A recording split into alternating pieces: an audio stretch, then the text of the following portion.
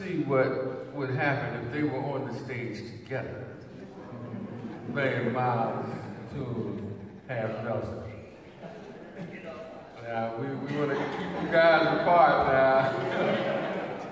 Because it sort of like goes back to the Great White Hope Syndrome. It's like whenever a black person would achieve some sort of notoriety, then the system would try to put a white person in there to take that notoriety over, so to speak.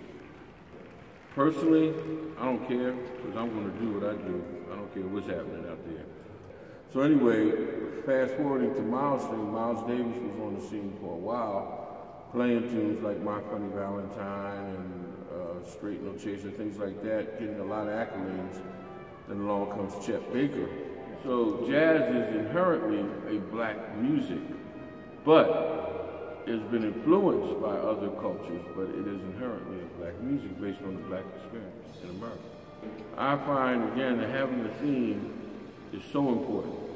You know, jazz is my life, music is my life. So whatever it is that's your life, pursue it.